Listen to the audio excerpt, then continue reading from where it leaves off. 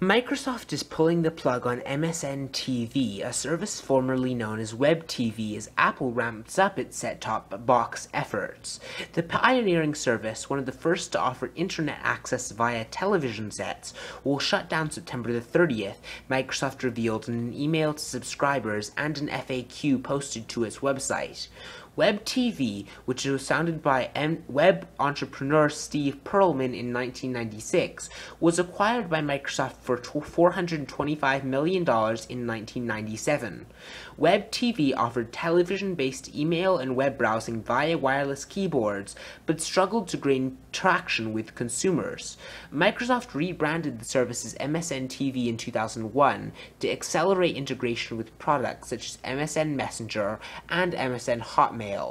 The software giant even offered the interactive service for free to new MSN Online service, but it has largely taken a backseat to the company's focus on the Xbox game console, which also offers internet access. Microsoft's exit comes at a time when Apple puts more emphasis on the set-top box sector. Apple is reportedly near a deal with Time Warner Cable that would bring a significant new influx of channels to the computer maker's set-top box, Apple TV, for subscribers of the cable television service. Let me know what you think about Microsoft shutting down WebTV, or MSN TV as it's now called, in the comments below, and thanks for watching this video. See you next time.